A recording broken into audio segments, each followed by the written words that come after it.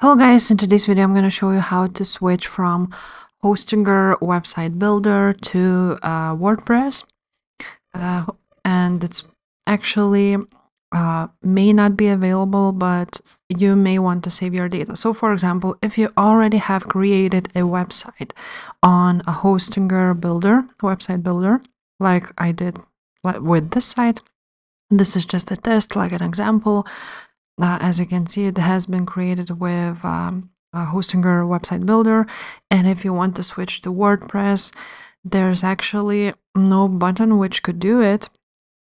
but you can actually save the data and then export it basically and delete it and create it on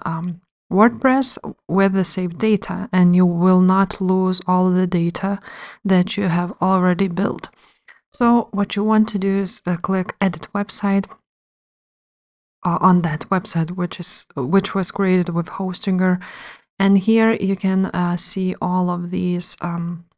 options right here. So you're just gonna click Website Settings, and as you can see, there's a lot of options, but there's an option Export Website Files, which means that you can actually export download the website files, and basically if you want to build your site on another platform like WordPress, you can do this, and you will get a zip file of it. However, not everything will be exported, but you will save all the data. So when you download those website files, you can actually go back to Hostinger websites, and then you can actually delete this website, and you can add a new website with WordPress.